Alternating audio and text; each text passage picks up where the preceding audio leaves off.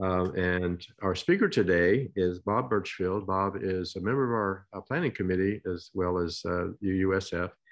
And he will tell you how he's going to conduct questioning, whether he wants you to put things in the chat or raise your electronic hand or your real hand, and when he would like for you to do that. He will be talking to us today about breaking the seal, an informed perspective on Judeo-Christian literature.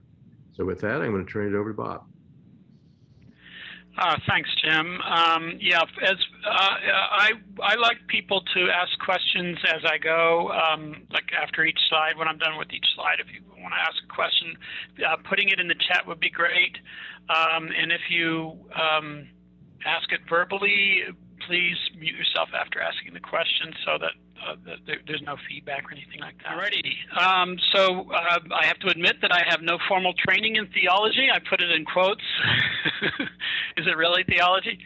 But I see this as actually an asset. Having formal training can actually be a liability. It can sort of impair a person's vision to a certain extent. I was raised in an unchurched household. I refer to it as attending the church of Saturday morning cartoons, which was actually for me a wonderful experience. My mother was raised a Baptist, but she rejected the Baptist faith. She even, at one point in her life, she even taught Sunday school for Baptist church where she grew up. My father was raised in a family where his father was a member of the Masons, something that we've kind of recently found out in our family. I had no idea. But my father's background is probably something on the order of Mennonite or something like that, Pennsylvania Dutch, but not of the Amish variety.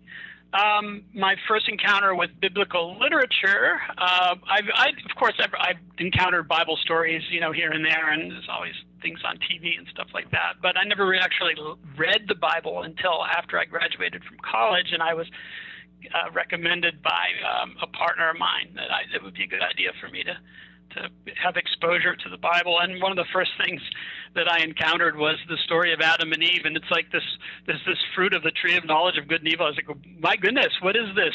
There's no apple in this story. Where did the apple come from? That was one of my biggest questions about the Bible. What the heck is this apple all about? Or why is there no apple there, and where did the apple come from? Personally, I don't consider myself to be an atheist anymore because I learned that Christians were considered atheists because they have no respect for the gods. I don't worship gods, but at least I can understand what gods are all about. So I'm not going to side with the atheists, but I am a non-theist, and I sometimes refer to myself as a pantheist. I find that that's an excellent label to use when I'm with children, because children can get kind of creeped out by words like non-theist or atheist and stuff like that. Let's see. One other thing that I should have put here as a disclaimer is that this presentation does not represent the views of other Unitarian Universalists, only my own. All right. If there are no questions, then we can move on to the next slide. Slide 3 is up. All righty. Slide 3. Now this is a quote from Isaiah. For you, this whole vision is nothing but words sealed in a scroll. And if you give the scroll to someone who can read and say, read this, please, they will answer, I can't, it is sealed. Or if you give the scroll to someone who cannot read and say, read this, please, they will answer, I do not know how to read. It reflects exactly how I felt when I first read the Bible. It was completely alien to me. It had all kinds of very bizarre references and allusions, metaphors, allusions and references that I had no clue about. I was completely in the dark. I read it from cover to cover, and yet I really didn't fully understand it, and I sort of thought I felt it was kind of like watching a Monty Python comedy sketch when I was a teenager, and having half of it go completely over my head. And that's what a lot of the Bible is to even the quote unquote theologians. Some of the people that I've read who've studied the Bible back in the early centuries, they've looked at the book of Revelation and they said, this is I have no idea what's going on here. This is completely obscure to me. So later on in life, I did learn a little bit more about the time and place that the events took, or that are chronicled and somewhat and also some of the cultural allusions and things like that. So those that really helped me to get a better grasp of what's going on with the Bible. Okay, so let's move on to the next slide. Okay, slide 4 is up. All righty. Now, the pagan literature is very rich, as a lot of cultural allusions that can really help in looking at Jewish literature. Some people might think of the pagans as being completely isolated from Judaism and from Jews and vice versa, but that's actually not the case. There's a lot of connection there, a lot of similarities and a lot of parallels, and in fact, some of the early Christian apologists have claimed that the pagan philosophers ripped off Jewish literature. There may have been some learning from there involved, but I wouldn't say that they ripped them off. So some of the things that we see in pagan literature, the use of talking animals, and the word there is stores is wrong. That's supposed to be stories, animals in stories. The Aesop's fables, for example. When you see this in modern kiddie media and talking animal cartoon characters. Now, one of my interesting things that came up in my studies of pagan literature is the dragon metaphor in Celtic culture. The dragon was a metaphor for an invading army, that the army would destroy the countryside with fire. The fire-breathing dragon. So, and draconian is a word that relates to the dragon. And then this. So you see the dragon in the literature of Revelation, for example. But another kind of interesting thing is to see the dragon at work actually in the older biblical literature.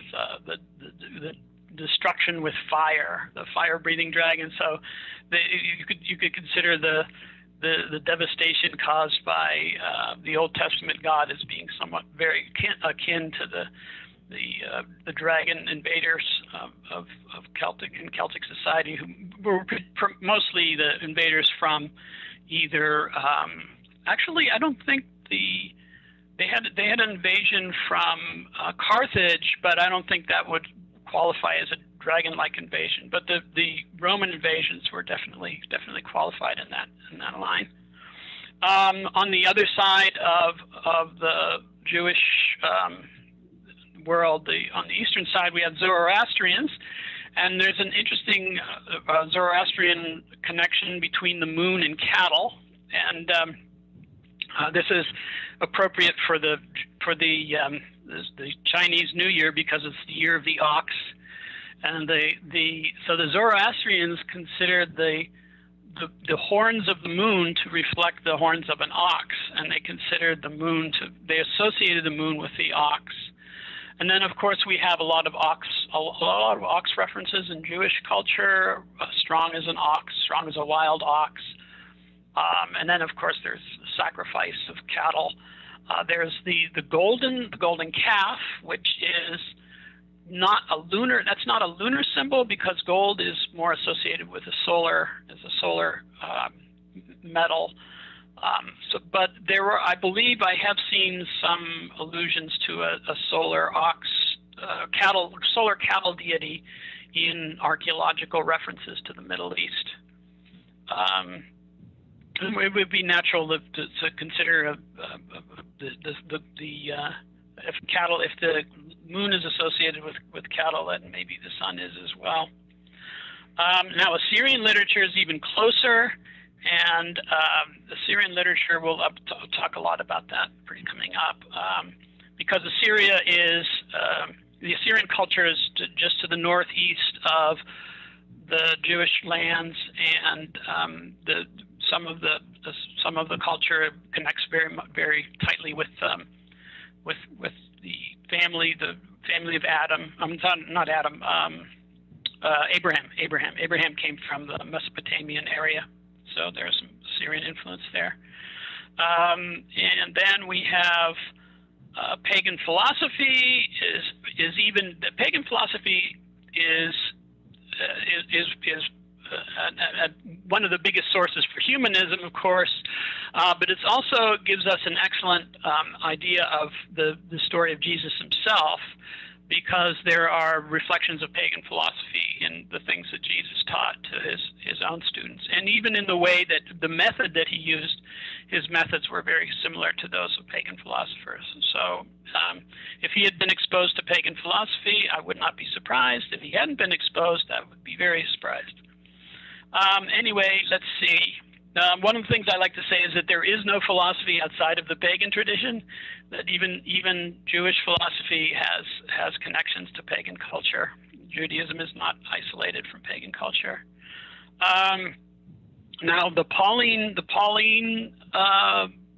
tradition that the Catholic Church is based on is very much antithetical to pagan philosophy, and that is very unfortunate for humanity and for the church itself. Although there are some parts of the church that are a little bit more sympathetic, such as the Jesuits, who seem to have more of a sympathy for pagan philosophy. All right, so are there any questions? If there are any questions, you can put them in the chat or just speak up. Otherwise, we'll move on to the next slide. The artwork here is by a guy named, I believe it's a guy, Wael Tarabia, and it's actually a more recent work. It was done in 1996. He did a whole series of artwork illustrating the Epic of Gilgamesh, which is a Mesopotamian story that is very closely related to the Jewish Genesis story. And so in this particular scene, we have Enkidu on the left fighting with Gilgamesh on the right, and so Enkidu is the horny boy. And one of the things I like to say, this story of the two, the bromance between these two guys, is like a version of Adam and Eve, but it's Adam and Steve instead of Adam and Eve. And it has a lot of things that are in common, and shares a lot in common, tremendous amount in common with Genesis, including a flood, like a Noah-like flood character as well. And it's a polytheistic flood story, but it has, or not flood story, but the whole Genesis story, polytheistic Adam and Eve story. So it's not like a single deity. But if you look at when we look at the Adam and Eve story a little bit more closely, we can see that there are some polytheistic elements still left in it. All right, so let's move on to the next slide. Slide 6. Okay, slide 6 is up. All right, so this is the more about the Assyrian perspective here. I mentioned the Gilgamesh parallels Genesis and Eden and the flood. One of the interesting aspects of the story is that the two heroes become impious, or impious, as I should say. Impious is not the way it's supposed to be pronounced. So impiety is a result of the wisdom in their journey, and this is something that shows up a lot. Impiety is something that shows up a lot in the story of Jewish history. There are a lot of times when Jewish people just they get put off by their lord, their master deity, so to speak. Another aspect of the story is that it has a certain element of a wisdom story where you go through the narrative and you get a certain impression from the narrative, and then all of a sudden there's something in the story that is revealed in the story. There's like a comment in the story that changes your perspective on the whole thing, that makes you realize that certain aspects of the narrative that you had just gone through were not actually had a completely different understanding from a different perspective, from an allegorical perspective. So, for example, there's a line where Enkidu is practiced in warfare. So it makes you realize, oh, all of the things that had happened with Enkidu were things that were aspects of warfare and not what they were how they showed up in the story. So the story was sort of like an allegory for warfare. And another thing that was very important here is that there's a magic herb for eternal life. There's a lion slayer type of character, or I'm sorry, event. Gilgamesh is the lion slayer. That shows up in other. The lion slayer image shows up in other stories, especially in Greek culture. There's temple construction that parallels the Jewish history as well. And the other thing is the mix of mortal and immortal. I believe both Gilgamesh and Enkidu are not purely mortal, that they're part god and part human. So they're sort of the marriage of the mortal and the immortal. And that actually shows up in Genesis as well. You see the sons of God marry the daughters of men, which is and give birth to all kinds of interesting characters from of old, so to speak, in the Genesis. Now, later in Assyrian culture, I have the fourth bullet item here. The Assyrians considered the deluge story of the flood to be a metaphor for military invasion, and that is something that shows up in literature that surrounds the Assyrian invasion that intersected with Israel, where the 9 tribes of the northern kingdom of Israel were basically inundated and washed away by the Assyrian invasion, leaving only the 2 tribes of Judah and Benjamin in the south. So you have the inundation is in the last bullet item here. Yahweh, it was the Assyrian deity of inundation, and Yahweh is a very similar word to the Jewish God Yahweh. Now, Assyrian art features winged creatures. I put the word heavenly in here. That should be in quotes. They could also be considered hellish creatures, kind of ambiguous. They're chimeric creatures with different types of animals put together. And then another item here that I should have put in was tying this to Ezekiel, because Ezekiel was a huge fan of the Assyrian Empire, and he also has the imagery in the book of Ezekiel is also very similar, with the similar types of chimeric beings, so to speak. Okay, slide 7 is up. All right. So these sculptures had been excavated in, I believe they're from Nineveh, the Nineveh archaeological dig, and these represent ancient Assyrian cherubs. There you can see the chimeric aspects of them. They have the bodies of oxen. They have heads of humans and wings of birds. And Ezekiel's chimera had something like that. I don't know if the bodies. I believe they had the hooves of horses or something like that. But the heads were very different. The heads had a human face, an eagle, an ox, and a lion. So they're all 4 different things. Anyway, and these are in the British Museum at this time. What else we have here? There was also in Solomon's temple, it is said that there were cherubim in there as well, with wings that connected, that practically touched each other. Now it's kind of interesting because there's something there's some bans in Jewish literature on images, and yet here they were, images in the temple that were supposedly just fine, which is kind of interesting. Let's see. Oh, there was in the Davidic, in the writings of, or the Psalms of David, King David, there's mention of David's deity riding on the back of a cherub. So that's also a sort of a chimeric cherub, that something can be ridden. Let's see. So the ox is tied into, I mentioned the wild ox.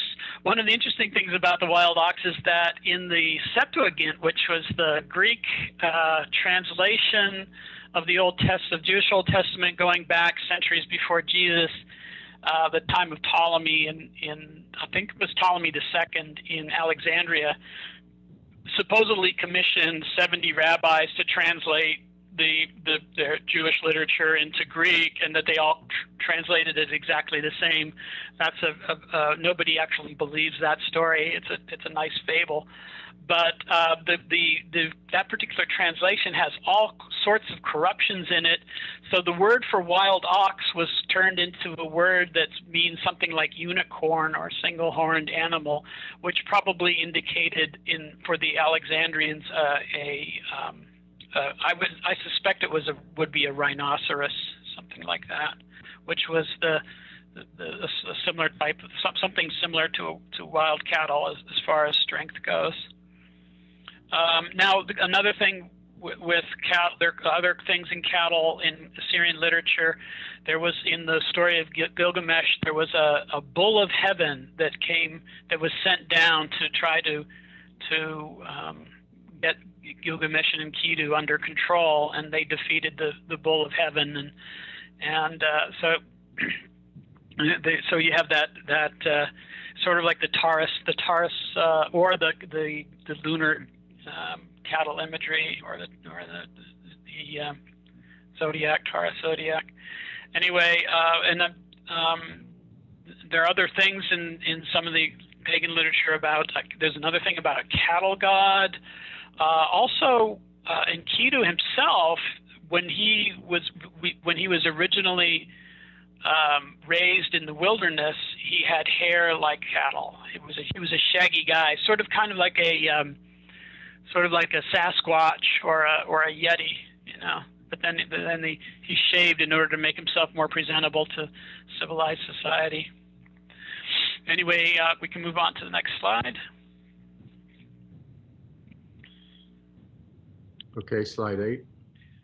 All right, so Jewish philosophy. Solomon is probably the peak of Jewish philosophy, and I really, really appreciate the Proverbs, the book of Proverbs. There's some stuff in there that I use all the time when I talk with Christians on trying to get them to study philosophy, to be more serious about philosophy.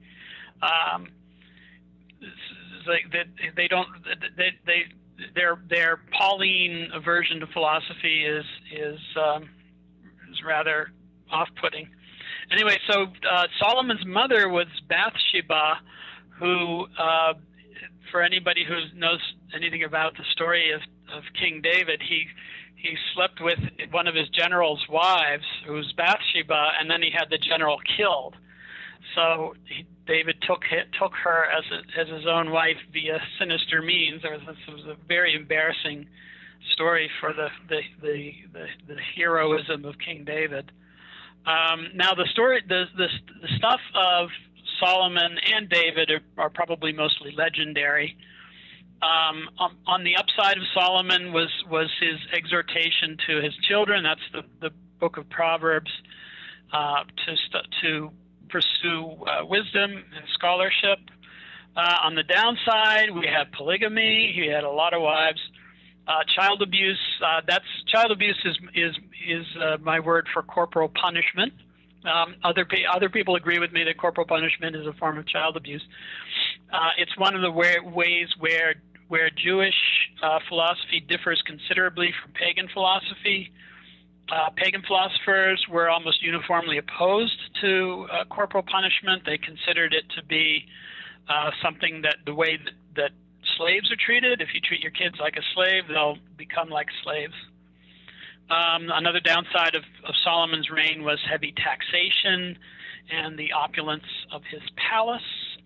The taxation issue became a boiling point for his successors, and it led to the dissolution of the kingdom into two competing kingdoms, the northern and southern kingdoms. Now, an interesting mythos about Solomon was that he gained his wisdom through prayer. And this is a major theme in fundamentalism, and it shows up in some of the New Testament literature as well. If you lack wisdom, then you pray for it. That is I seriously doubt that anybody has ever achieved any significant wisdom through prayer. Now, I mentioned here that the individual is a metaphor for the body politic. This is sort of a glimpse into pagan philosophy. It's not as prevalent in Jewish philosophy, but you do see it in the sense of the term Israel.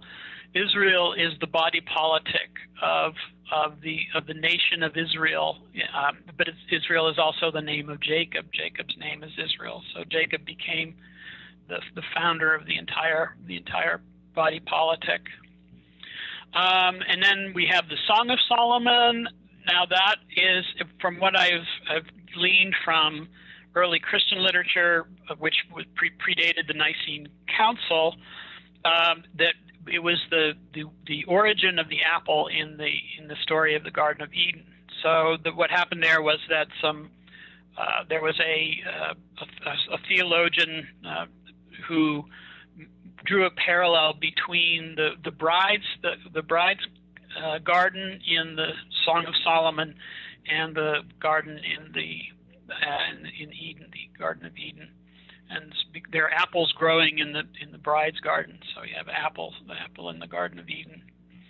It was a sort of it's kind of a interesting way of treating that particular biblical book, because it is a really racy piece of literature. It's very erotic. It's a wedding song, sort of. But it's more of a song. It's almost like a piece of theater, and it has some really hokey imagery in it. But it's still kind of delightful in a way. And the eroticism, I'm sure, was a bit of an embarrassment to some of the early Christian theologians, because their sensibilities for eroticism were not that great. Now, one of the things I put here is that the Jewish prophets, were like proto-philosophers.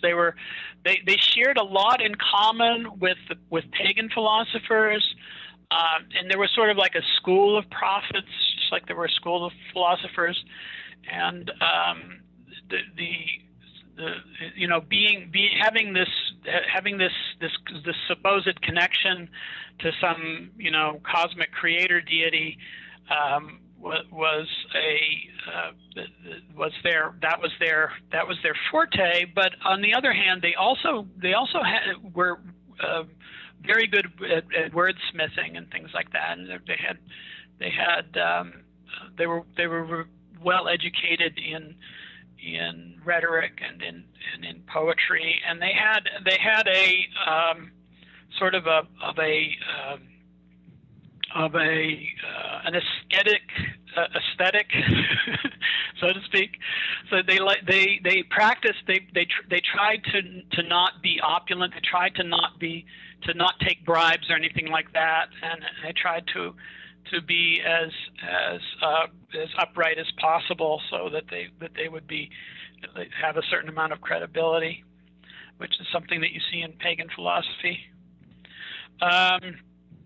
Now, by modern standards, the prophets would be considered to be victims of psychosis, the sufferers of psychosis, for hearing the voice of a cosmic creator deity, and also for seeing visions.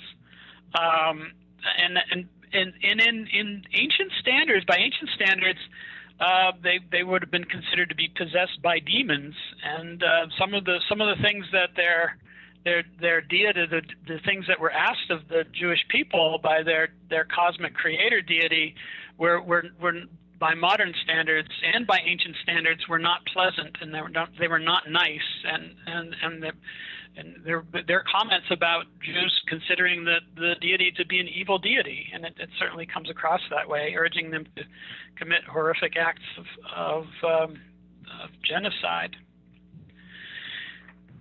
Anyway, if we can move on. Any questions about that? We can move on to the next slide. Okay, slide 9. All right. Now, this artwork is by a guy named Edward Poynter from the late 19th century. This is King Solomon receiving the Queen of Sheba. And so Sheba was smitten by Solomon. She lost her spirit. Her bubble was burst, so to speak. One aspect of the Solomonic philosophy that I find distasteful is his spare the rod philosophy. He also favors beating fools as well. I think it's a bit sadistic, if you ask me.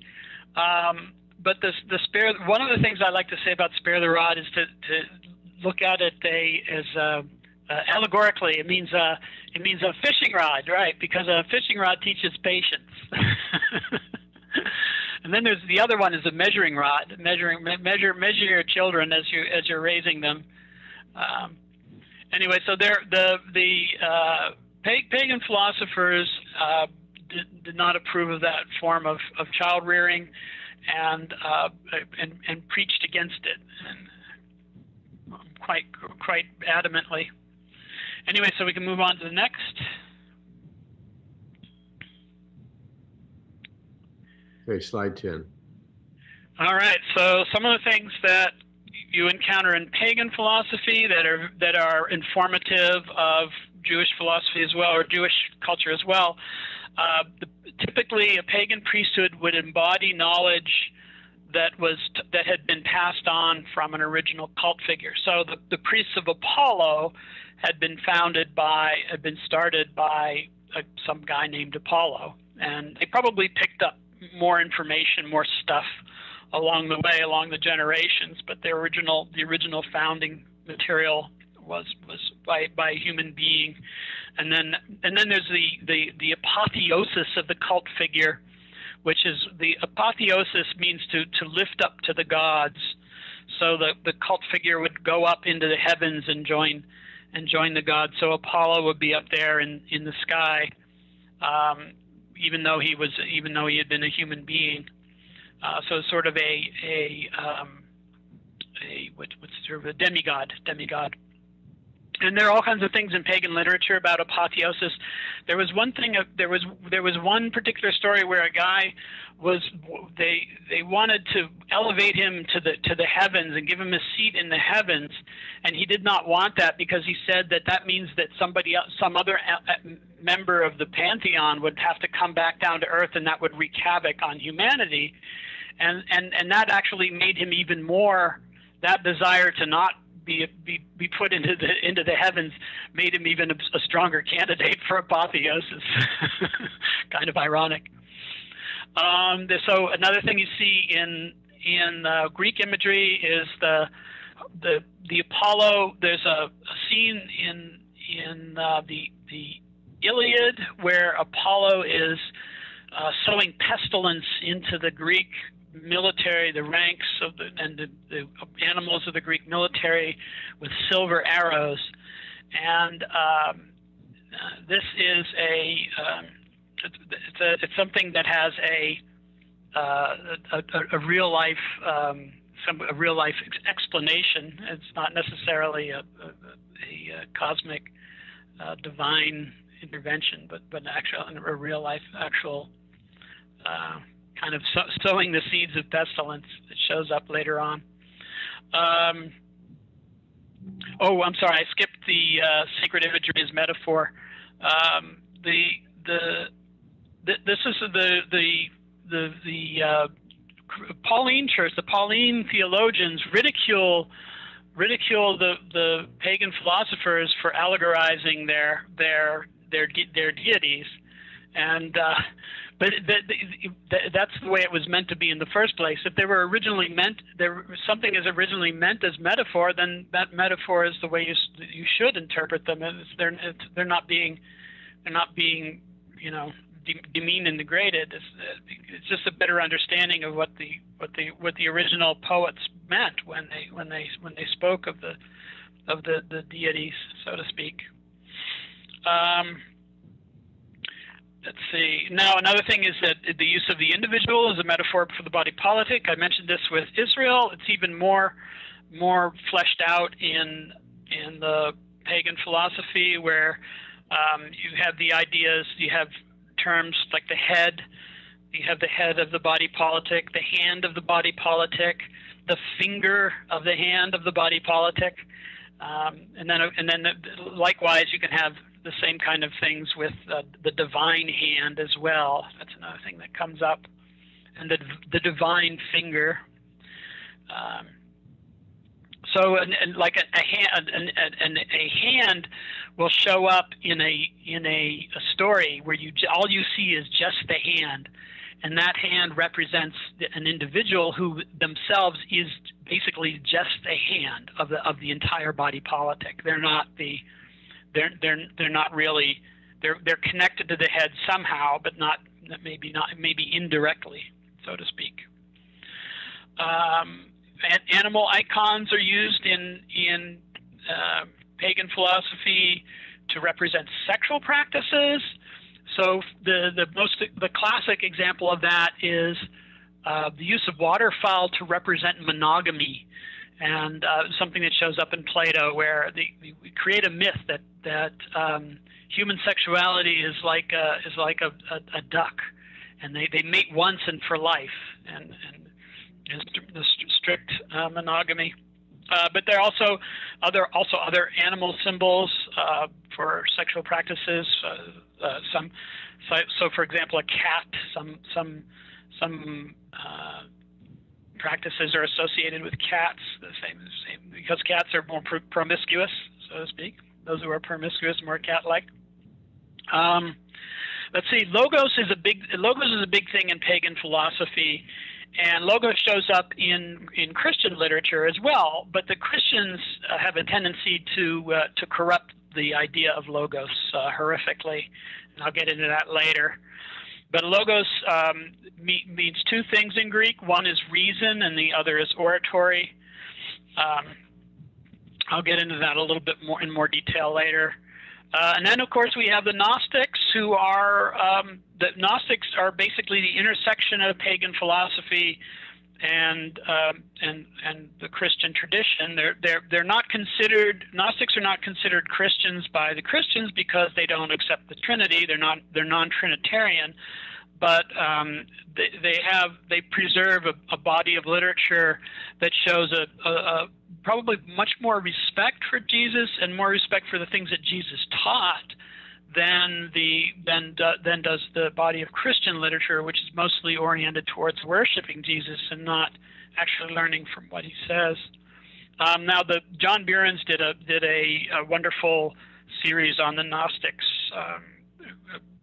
I guess about 2 years ago, and I really appreciated his treatment of it. And he's very sympathetic with the Gnostics. There are a lot of other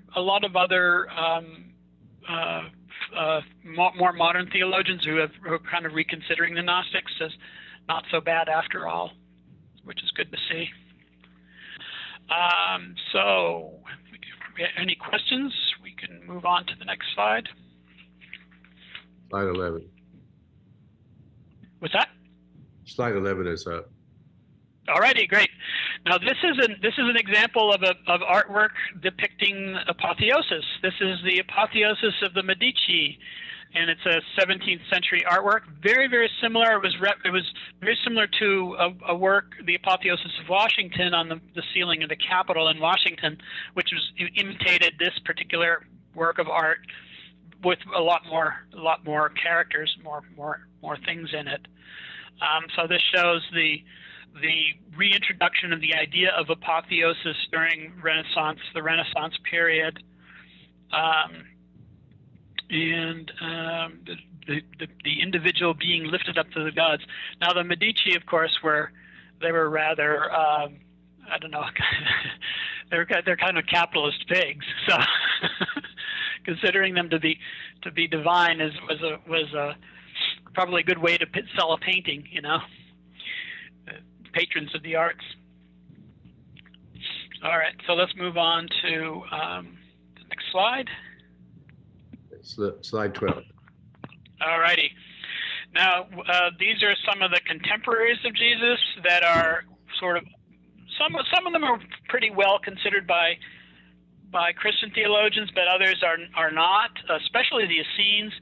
The Essenes, they had a monastery on the Dead Sea in Qumran. And the Dead Sea Scrolls were discovered fairly recently, and an amazing cache of literature.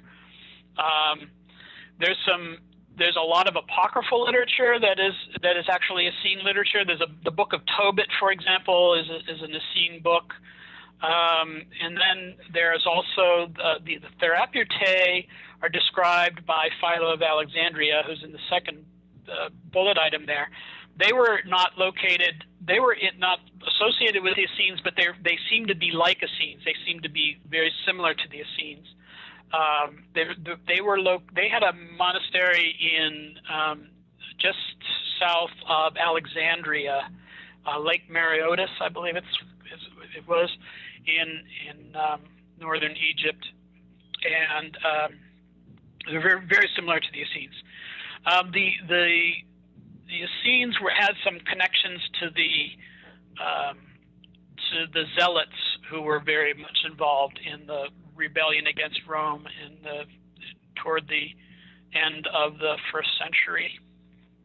But in the Dead Sea Scrolls include a lot of things that resonate with the story of Jesus, including the idea of a savior having 12 judges, one for each tribe of Israel, and an executive committee of 3 people, which is also reflected in the New Testament. So there are a lot of things that are very close between the Essenes and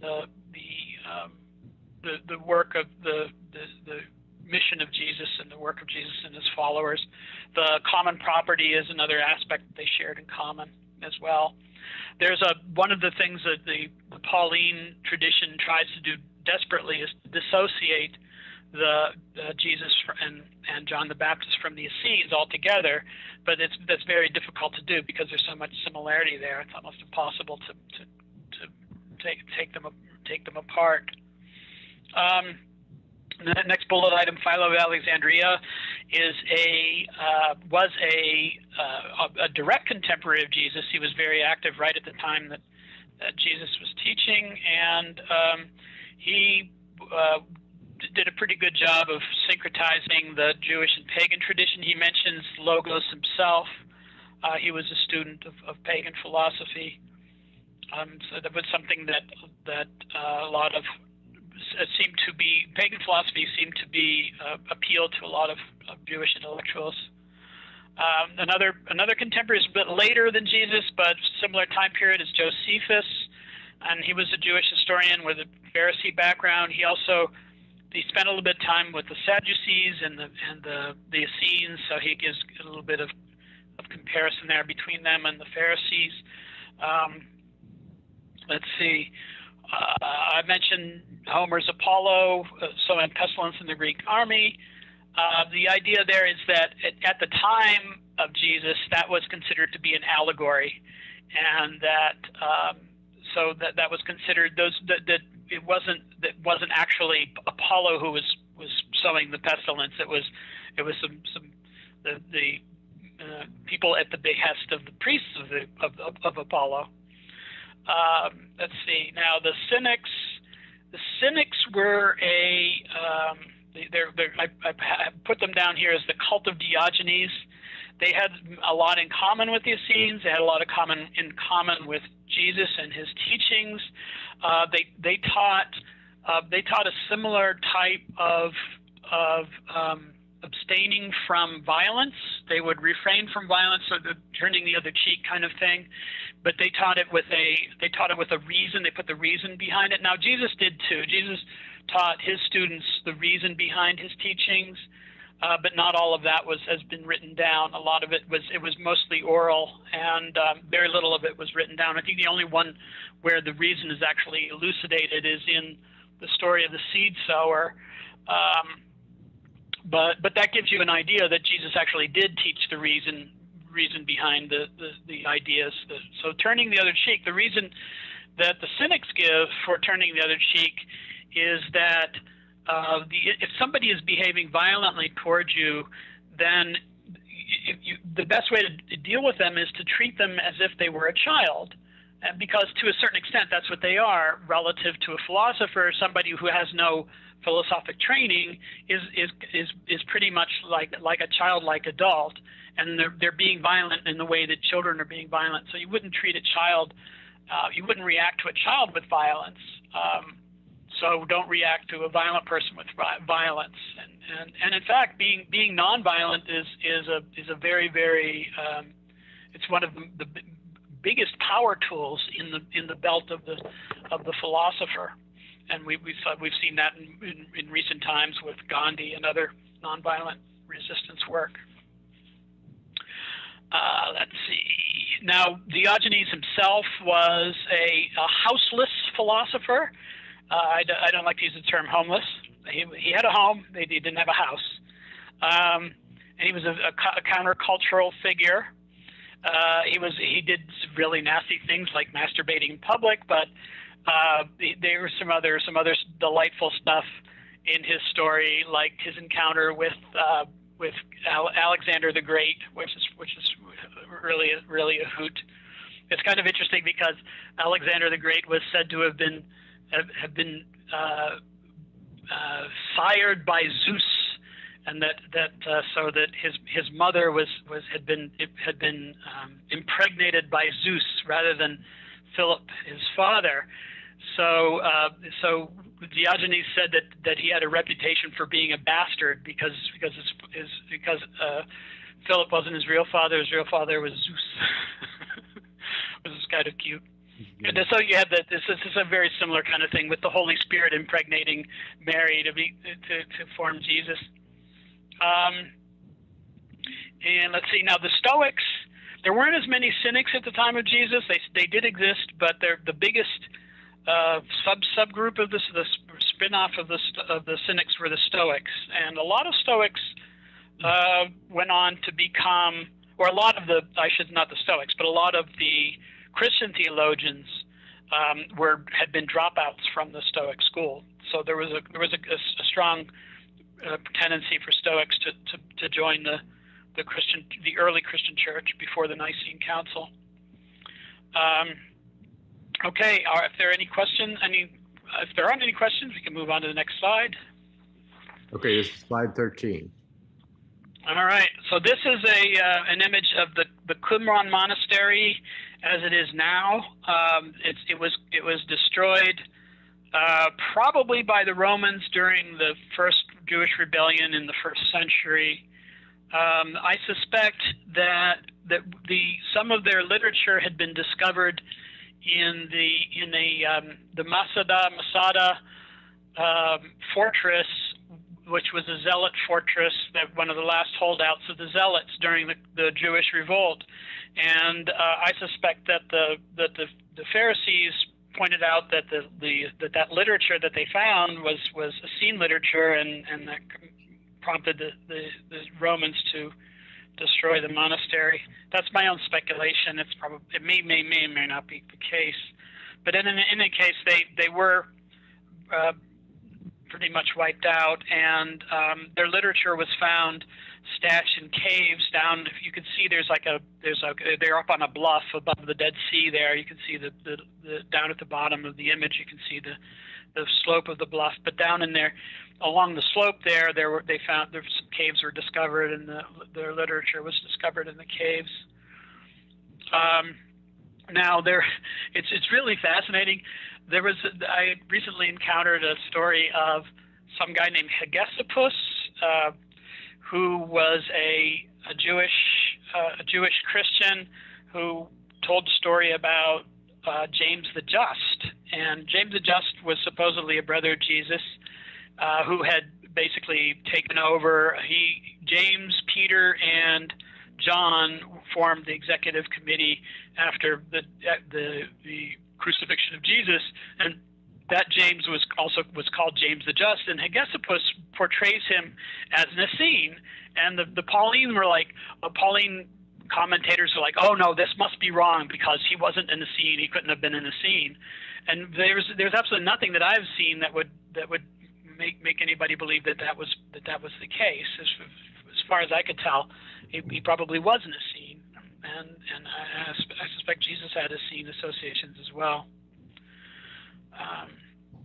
Now the Dead Sea was called the Sea of Arabah back in the day, and I wonder if Arabah has any relation to the name Arab. There may be a connection there. It's also called the Salt Sea. The monastery was only about a day's walk from where John the Baptist was supposedly baptizing people on the River Jordan, further north. And one of the things they had that's featured in the monastery is a mikveh, which is a ritual bathtub for ritual bathing, because the Essenes were into ritual bathing. So there is a connection there between Essene ritual bathing and the ritual bathing of baptism by John the Baptist. And I would say that the likelihood of John the Baptist being in the scene is pretty strong. He comes across as an excellent example of somebody who would have been in the scene back in that time. All right, so let's move on to the next slide. Okay, slide 14. All right, so Jesus and allegory. Now, allegory.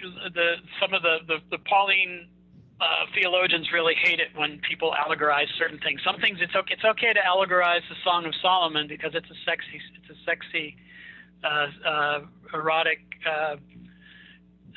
work of literature, but don't allegorize anything that has anything to do with Jesus or with Genesis.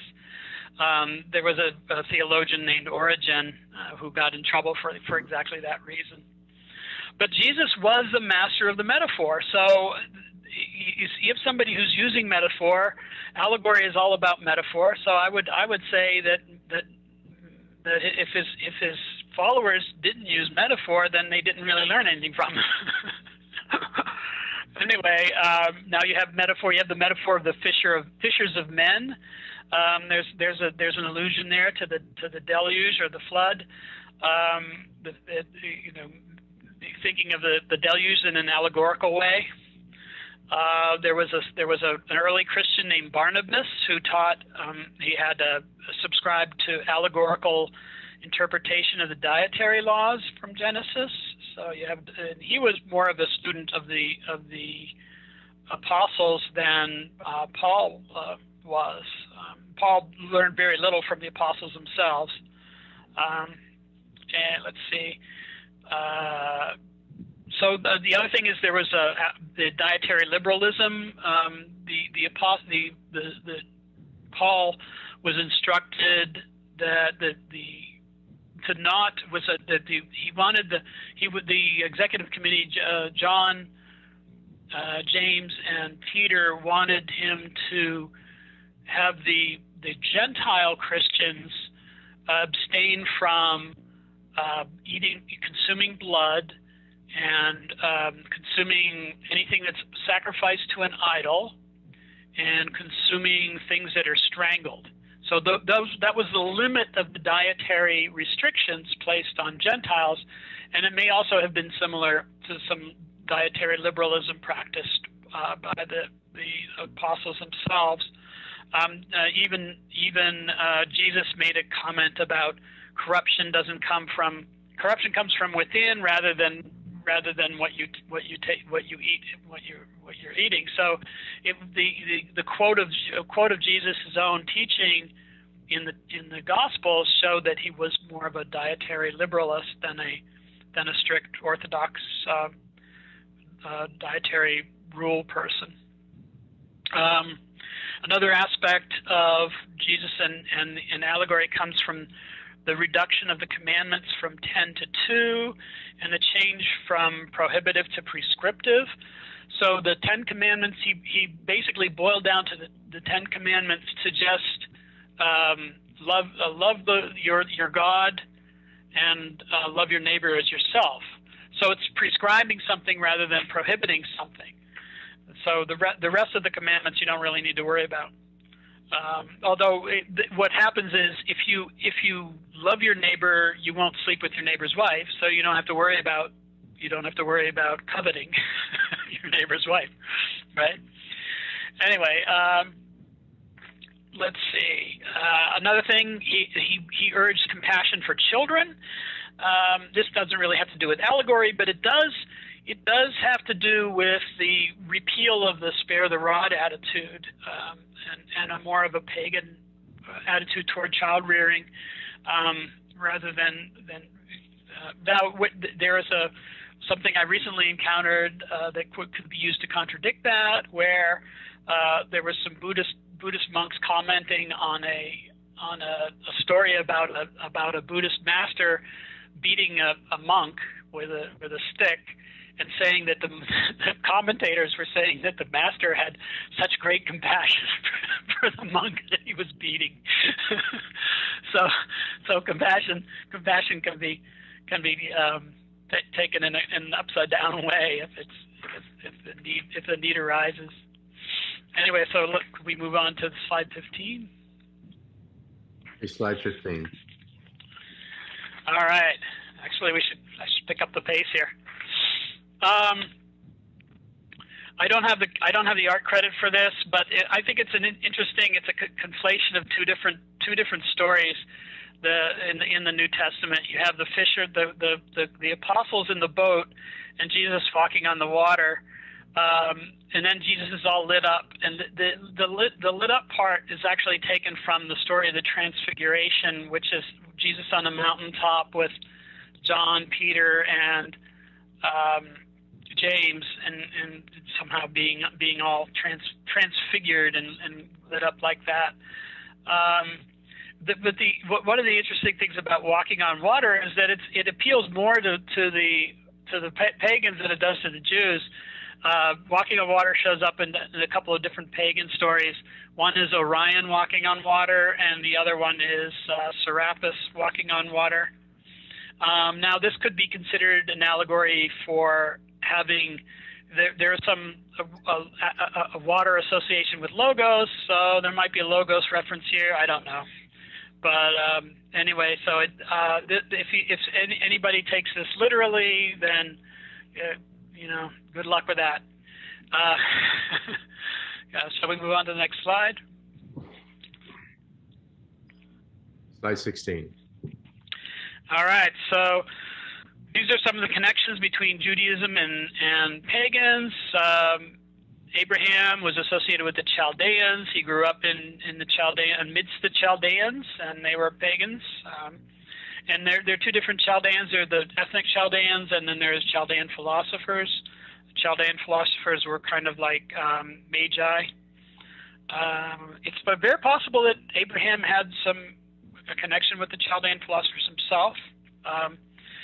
Let's see, circumcision has a pagan connection in Egypt, with the Egyptian priesthood being circumcised. Let's see, Jewish literature typically reflects henotheism rather than monotheism. There are mentions of multiple gods. There are mentions of multiple children, multiple sons of gods. Even the story of the Garden of Eden, there's a plurality there.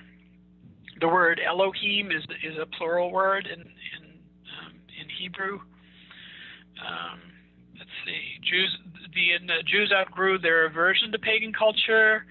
There are certain pagan things that are acceptable and some that are not. So pagan philosophy is fine, but pagan worship or pagan ritual is not. Pagan ritual is a no-no. But that's fine, because the pagan philosophers themselves were not that big on the sacrificing to the gods either. Let's see. Assyrian literature, which I talked about. That's pagan connection. The Jewish aversion to idolatry is also reflected in the Zoroastrian tradition. The Zoroastrians ridiculed the Greeks for locking the gods up in temples.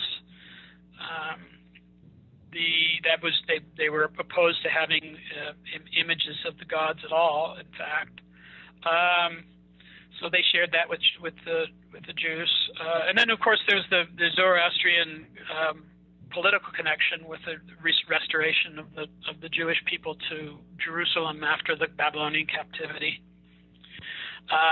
Let's see. There's a lot of humanism in Jewish divinity, especially when you have angels showing up as human beings in the story of Abraham and Jacob and wrestling with an angel and things like that.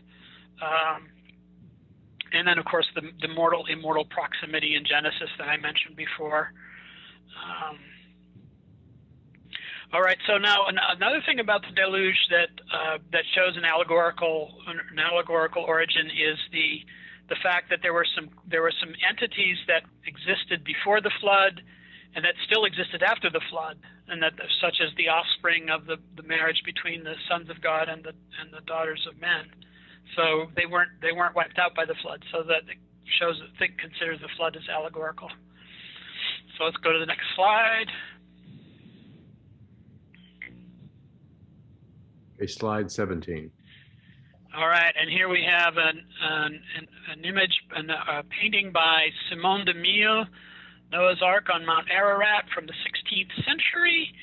And from an allegorical perspective, the animals are reflected in animal heraldry in the ancient world.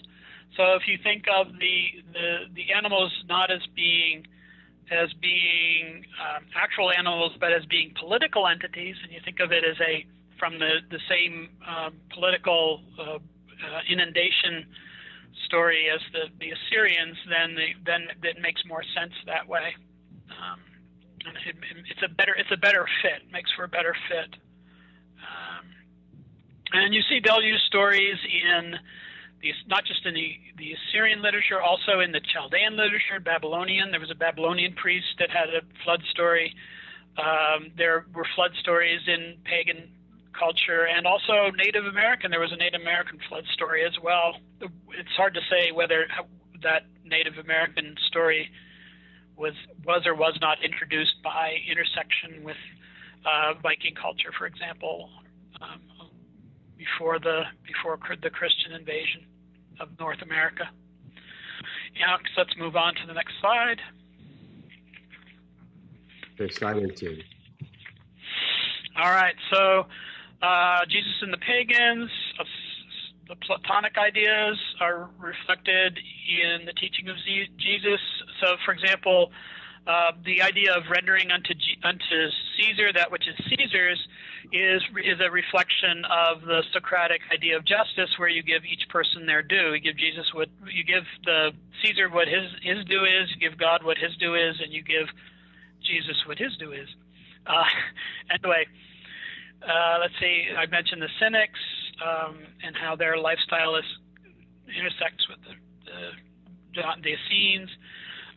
The structure, the exoteric structure that's portrayed in the Gospels, with like the seed sower paradigm, where you have the parable is the exoteric, and then the esoteric is the meaning behind the parable. That's something that the Pythagoreans technique the Pythagoreans used.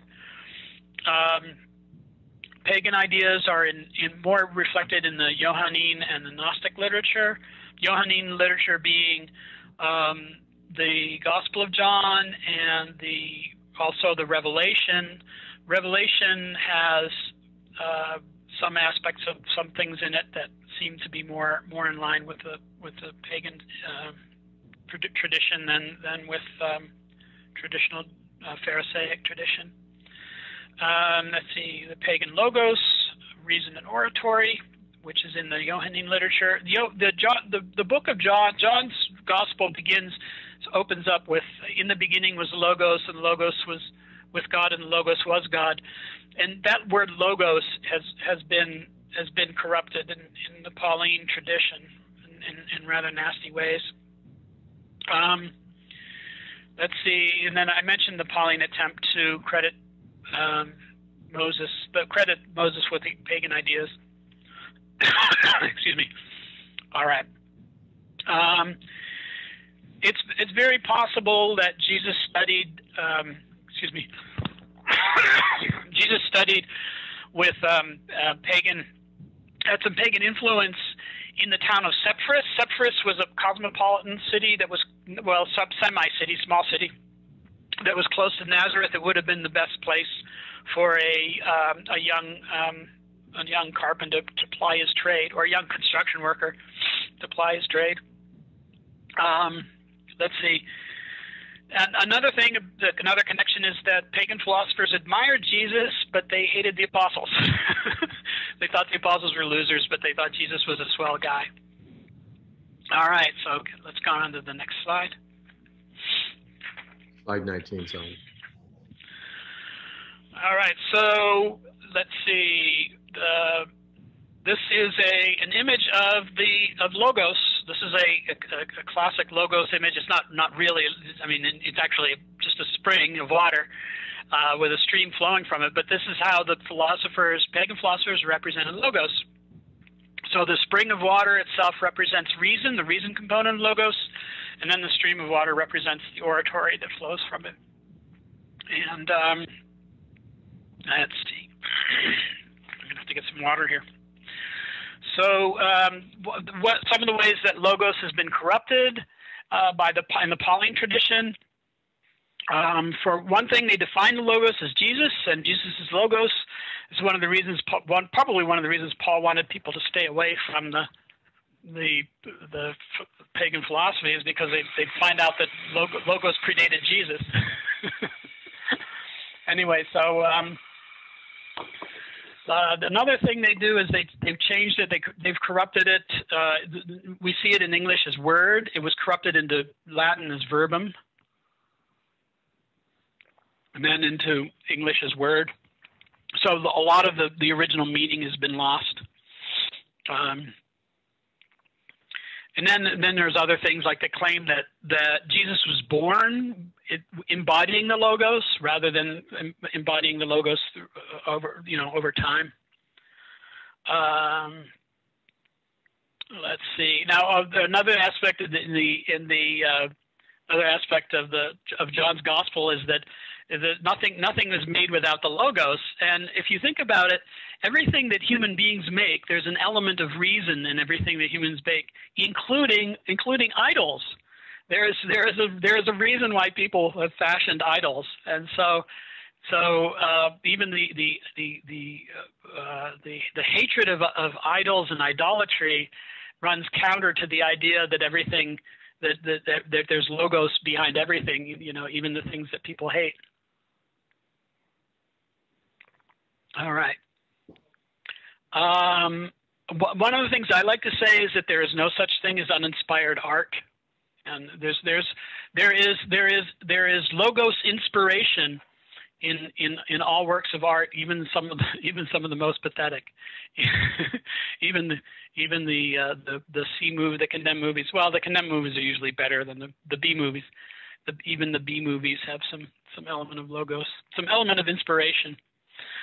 All right, so can we move on to the next slide? Slide 20. All right, so what went wrong? Well, the medieval church was founded by Paul the Pharisee and not by Jesus. Jesus warned against putting new wine in old wineskins, and Paul was certainly an old wineskin. I refer to the Pauline orthodoxy as the sour vinegar of orthodoxy. Jesus divided his own students. There are divisions between the apostles and the disciples, and then there's divisions within the apostles and divisions within the disciples. Now, most of the apostles were disciples. Some of them were not so good at it, and some of them were better than others. The apostles themselves had more of a security role than a discipleship role. The followers of Paul persecuted the genuine students. They were considered heretics because they had a deeper understanding of the things that Jesus taught. Let's see. Now, there's a fundamentalist seal. You have the seal of the obscurity of the Bible itself. And there's also the seal of fundamentalist mind, which is sealed against being an open mind. And then we have various textual corruptions, faulty allegorization. In addition to that, there's also the denial of common property, which is something that the early Christians practiced. There's Paul wasn't really a champion of the poor until he had a meeting with the apostles, and they pointed out that he needed to pay more attention to the poor. There's the Pauline tendency to depend on affluent people for donations makes it more acceptable for people to be affluent, and so they're more likely to support sinister behavior by the affluent to get richer.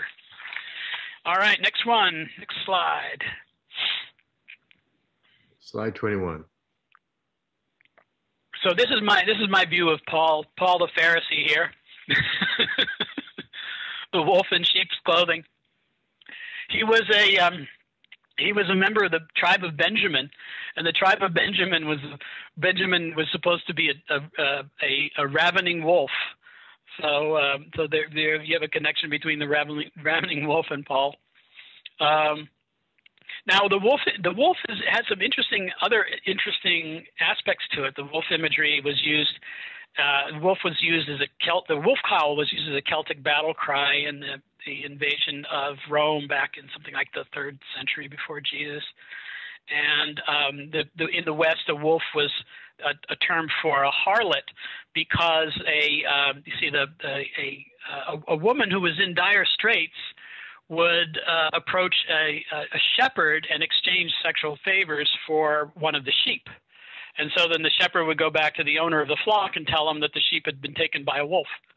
So the prostitutes were associated with wolves because of that. Anyway, now we can move on to the next slide. Slide done. So these are my proposed solutions. Gnostic revival is one. There's a certain amount of Gnostic revival already in the works, but the more the merrier, the more the better.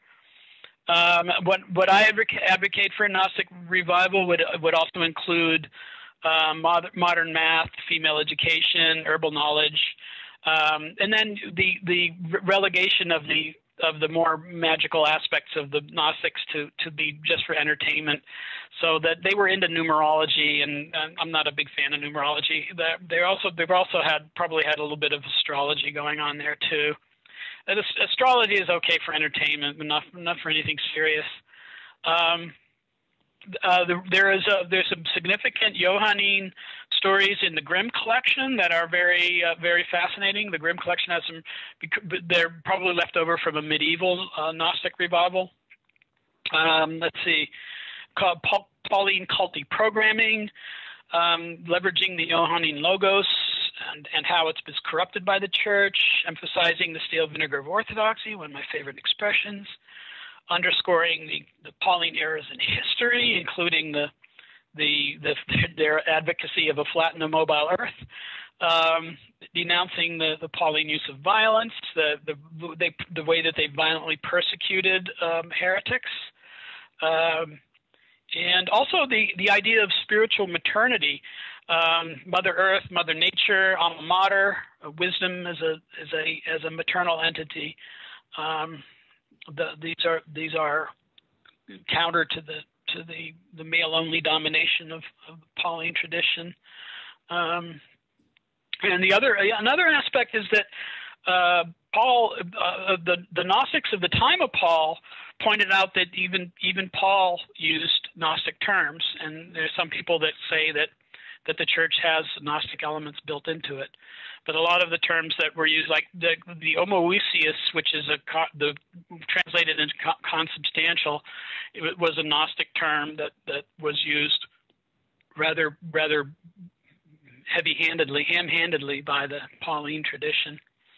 There are a lot of monogenes, monogenesis was a Gnostic idea, and that was adapted into the Pauline terminology as well, but they use it in a very different way.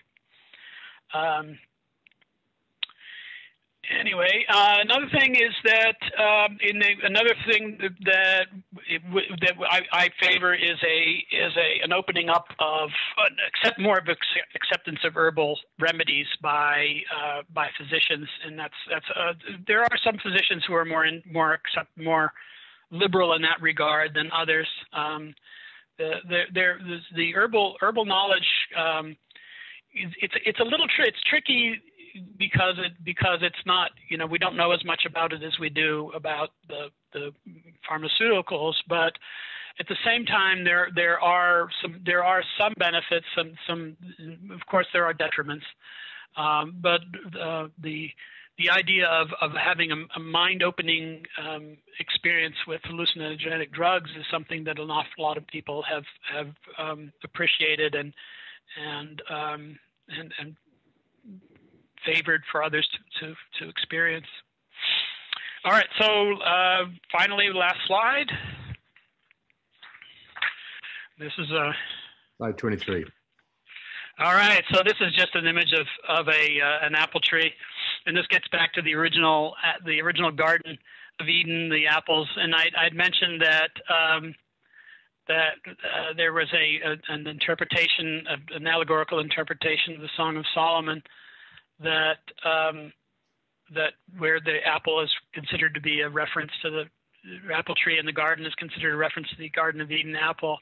But of course, the fruit of the tree of knowledge of good and evil is definitely not an apple, and that's one of my favorite questions is what is the fruit of the tree of knowledge of good and evil. And the best answer I've gotten is from a friend of mine who said that it's a metaphor. Yes, it's an obvious metaphor, but it's what is it a metaphor for? And anyway, so there are certain aspects about the story that are very counter to current Christian theology. It's an earthly paradise. They are earthly entities. There's a metaphor there. There's a metaphor also for the snake. A talking snake is clearly another metaphor. The talking animal stuff, the pagan world. And then you could even say that Adam and Eve themselves are metaphors, and even the gods themselves are metaphors, or the God, the one God that was originally more than one God, are metaphors as well. So if you see the story as being very metaphoric and very earth and very down to earth, then it's a completely different story than the way it's viewed from traditional Christian theology. The only difference between Adam and Eve and the gods themselves is eternal life. And one of the things that we know from science is that everything participates in eternal cycles. We're already part of a larger eternal life. We contribute when we die. When animals die, or when we die, maybe not when we die, but we take ourselves out of the food chain. But there's like a cycle. There's like a larger cycle of life, and we all participate in the eternal in other ways. We study mathematics to be closer to the people who invented mathematics, and also to help us to solve the eternal problems, the problems that keep coming up generation after generation. let's see. So gods are human gods. Let's see. Oh yeah, and finally the other thing was that the herbal knowledge thing. The way that I came up with a tie between herbal knowledge and the tree of knowledge of good and evil, or the fruit of the tree of knowledge of good and evil, was because herbal knowledge had been banned by it had been purged. A book of herbal knowledge had been purged from a library of Hezekiah, and Hezekiah was a king of Judah at the time of the Assyrian invasion of Israel. So herbal knowledge is still taboo today. So it has that quality of being a taboo knowledge that has both positive and negative aspects to it. That herbs can be used positively and negatively, and consuming some herbs can be very mind-opening experience, very eye-opening experience in that sense. So that's all I have. Any questions? Okay, let me see. I see David's hands up. So unmute yourself, David. Mute. Yeah, I had thanks, Bob. I had a few questions. My impression, what tribal tradition did Jesus come from?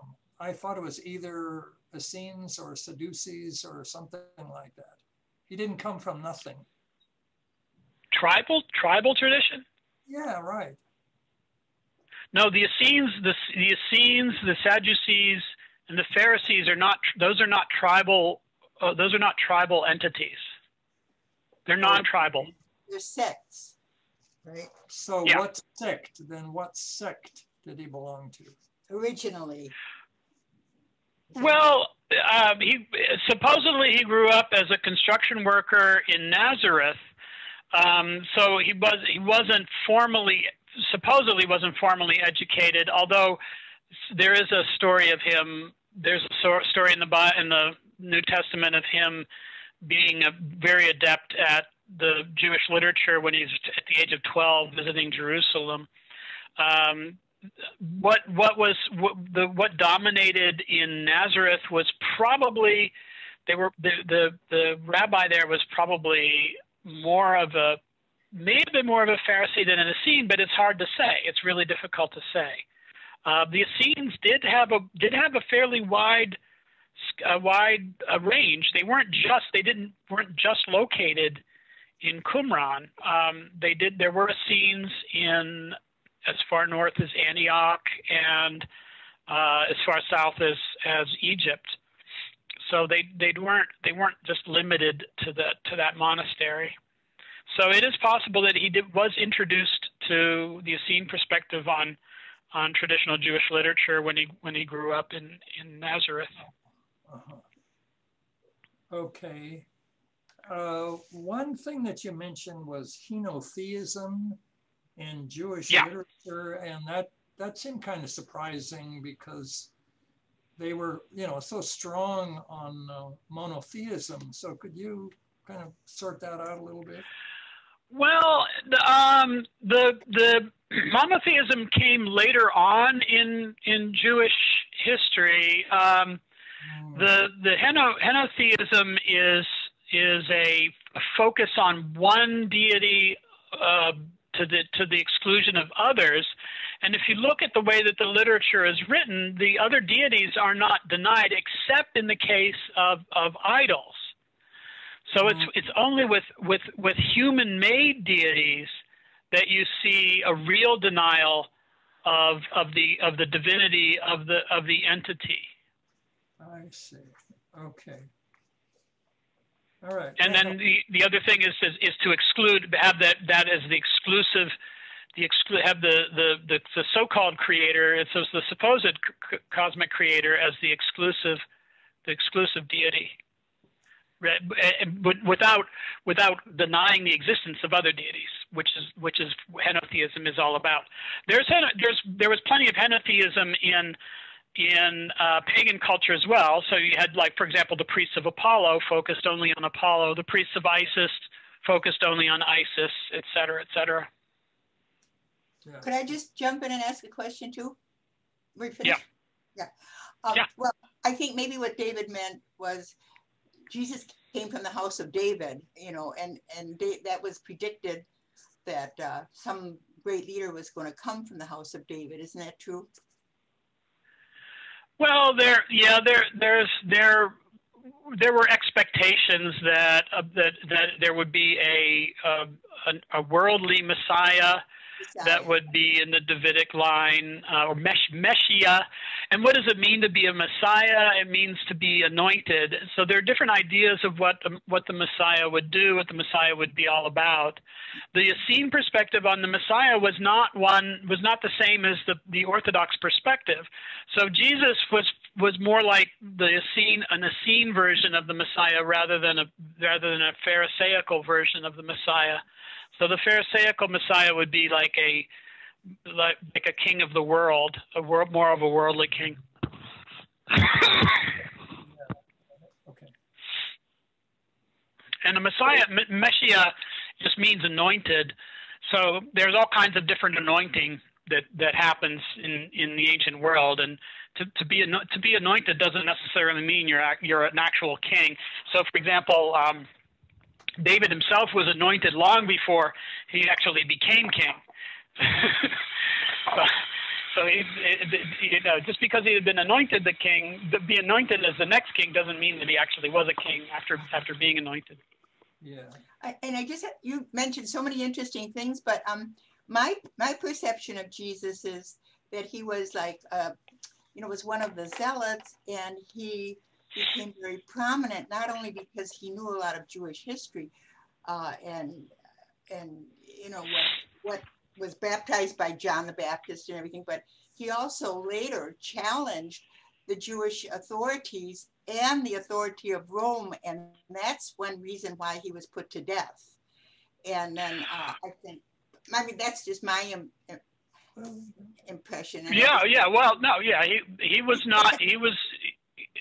No, I don't think anybody in Israel was really that happy about being under Roman domination. The only people that benefited from Roman domination were the aristocrats and the priests. But as far as being a zealot is concerned, the zealots themselves were a lot more zealous than Jesus was. His zeal was rather modest compared to the hard-nosed zealots who came a generation later and rebelled against Rome. Those zealots were like practiced forms of assassination and things like that. And they selected their priests using lots, based on lots and stuff. They drew lots. So there's some differences there, but they did have a connection with the Essenes, and it seems that Jesus had a connection with the Essenes. So I would to see him as an anti-Jewish establishment, which was basically Roman collaborators. The Jewish establishment at that time were Roman collaborators, and that was one of the biggest reasons to attack anybody who had any claim whatsoever to any leadership, was out of fear of Roman retaliation. Okay, we're about out of time. Jim, did you have a question? Maybe we'll make that our last question. Yeah, just one thing, Bob. Lots of really interesting connections. One of the importance of logos between religions and probably philosophies, maybe Eastern. Can you recommend a good book or a resource on logos and its connection, its connective force? Oh, I don't know of anybody who has done a full survey of all of the logos stuff. I encountered a Franciscan candidate who said that he's specializing in logos studies, but he meant the Orthodox definition of logos. It pervades the pagan literature of that era. So it's hard to separate it from just the general philosophic literature. So an overview of the pagan philosophy of the time reveals a bunch of different logos connections there. And it's even interesting. There's even something that I encountered recently. There's a similar logos connection in the Proverbs where let's see, here it is. There's a line in Proverbs. Oh no, I messed it up. I'm sorry.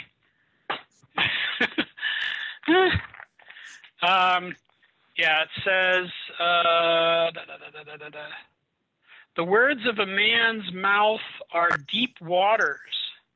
The wellspring of wisdom is a flowing brook.